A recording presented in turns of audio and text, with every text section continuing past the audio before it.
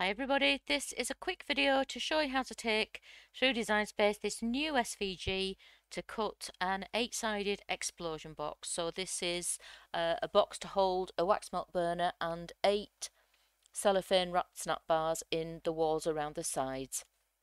Nothing new here really, it's exactly the same idea and method as the 6-sided one, so if you've made that before you're going to find this really easy, but they are very easy boxes to make. So first thing you need to do when you bring any SVG with multiple parts and score lines into Design Space is you need to convert those lines that come in as cuts, which actually need to be scores.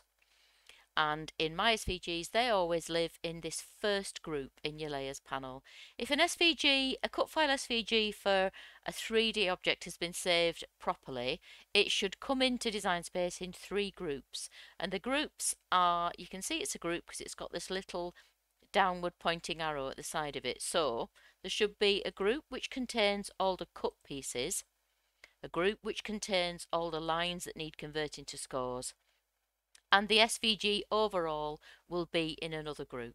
So you do need to convert and ungroup, and if you do it in the order I'm going to show you, everything will stay where it should be and it'll be super easy to work with. So as I was saying, we need to convert the score lines, and in my SVGs they always live in this first group. So you just click on the name of that first group, which is your second line down in the layers panel. You find your operations menu wherever it is on the version of Design Space that you're using, and you choose score from the drop down menu, and you can see that those lines have been converted now. And while they're still selected, you need to ungroup them. So again, on the desktop version, ungroup is at the top of your layers panel. It'll be elsewhere if you're on the mobile app. The second step is to select the colored cut pieces. So again, you're just going to click on the name of the group that they're in. You can see it's a group by this little downward pointing arrow, and all we need to do here is ungroup. And the last step is to click on that final group, which contains absolutely everything on screen, or you can just drag a box to enclose it, or you can use this select all button. However you want to do it, once everything's selected, do that third and final ungroup. So now everything's a separate piece, and we can attach the score lines to the individual pieces that they need to be attached to. And I think the quickest way to do that is to click on screen somewhere near the piece, drag a box to just enclose that single piece and its score lines, and find attach in the version that you're using. In the desktop version, it's at the bottom of the layers panel. Attach those together. So now when you move it, everything moves together. Until you attach it, if you try and move it, you'll see that the scores will move on their own, and you don't want that, so we'll put those back. Again, click on canvas somewhere near it, drag a box to enclose it, and attach. And you need to do that for every piece in the SVG that's got score lines. Okay, so these are the bases. You get one for the outside of the box and one for the inside, just to make it stronger. You'll understand that when you read the PDF of instructions that comes with your download. This is the lid. So we need one lid and 2 bases, and these are the walls. And the reason I don't give you 6 of each is that you'd have to do all that converting and attaching every time for 6 pieces. It's much quicker to just convert them and then duplicate. So you can either click on the duplicate button up here, or you can do Control D on your keyboard if that's where you are, anywhere you want to do it. So you've got 1, you need 2, 3, 4, 5, 6, 7, 8. It's an 8-sided box. I'm just going to move the lid out of the way. We'll pop that over there. So those are the snap bar boxes that stick to these, which are the side walls. I'll just move those because duplicate's going to happen there. So again, we've got 1, we need 2, 3, 4, 5, 6, 7, 8. Design Space never does the same thing twice, does it? Okay, we'll stick those over there. Right, so those are all the parts of your box. So now we'll click make it and see what happens. Every piece apart from the lid, I'll just go back. Yeah, that's just fractionally too big to cut from A4, unfortunately. So you'd need a sheet of 12 by 12 or A3 for that. But otherwise, every single piece of this box will cut from A3 or letter. or 12 by 12.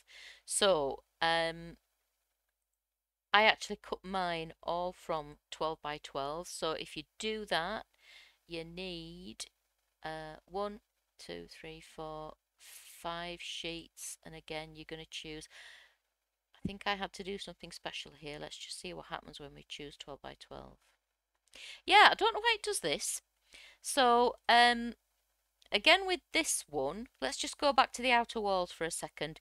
This only works, this layout only works if the pattern of your paper can work any way around. Otherwise, it doesn't quite work and you'd have to do something different.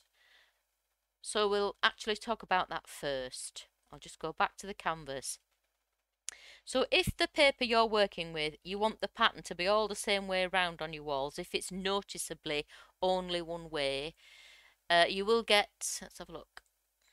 Yes, you'll get 3 along the width of a 12 by 12. So I would, just for neatness' sake, align those and attach them. And then I'm going to duplicate that because we know we need 6. I'm going to zoom out a bit so you can see what I'm doing. And then we only need 2 more. And again, I would align those top. Yeah, and attach those. This is what I did for mine because I cut it from 12 by 12. And it does mean, no, you still need the same amount actually, it's okay. Yeah, so first page, choose 12 by 12. You got the lid on one, and now with these walls you still need 3, so it's fine. It doesn't actually use anymore. And what we just did there, attaching 3 together and then attaching 2 together, means they're all the same way around on your paper. So if your pattern must go one way or the other, you need to do that. These are the lids. It's really weird that it splits these onto 2, but it's just the boundaries thing in Design Space, isn't it? So I'm going to click on the 3 dots on one of them and move, and then I'm going to move it onto here. And then as you can see, it really easily fits on a sheet of 12 by 12. So they will all go on one sheet. And now when we come to these are the inside boxes. I'm going to choose 12 by 12, and it says they won't fit on, but they will. So this one here, you're just going to rotate it and put it there, and then you're going to find one from another mat. Again, you're going to click move. You're going to go to this mat here, which is where we've got them the right way around, and you're going to pop that there. So 4 fit all the same way around on a 12 by 12. And again with this one, just turn it round. It's a really strange thing that it does that. And then go back to this one and click move. Put it on this mat that fits. Oops, where's it gone? Where is it? This puts it there. So there you've got 2 sheets of 12 by 12 for the snap bar boxes. So it's going to get rid of that one. We'll just press continue. Yep, so now you can see you actually need 7 sheets of 12 by 12 to make this. What would happen if we choose A3? Whoops, what have I done there? Oh, sorry, go back. Yes, I do. Just went a bit too far there. So I'll choose A3 now. And for this one too, it won't make any difference though, will it? No. I mean, I will choose A3 just to show you, but it will still need 2 sheets.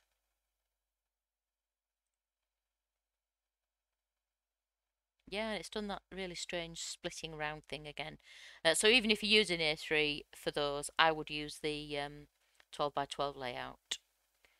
So yeah, let's have a look there on A3. So yeah, if you're using A3, let's have a think. Yes, it's not going to get any better. That's still the case. So you'd need 5 A3s in that case. That's it. I hope that helps. If you've got any questions about anything that I've talked about here when you come to make yours, don't hesitate to get in touch. The links to contact me on Etsy or Facebook are in the description below. And if you've just stumbled across this video and you'd like to buy the SVG, the link to do that is also in the description. Thanks a lot. Bye.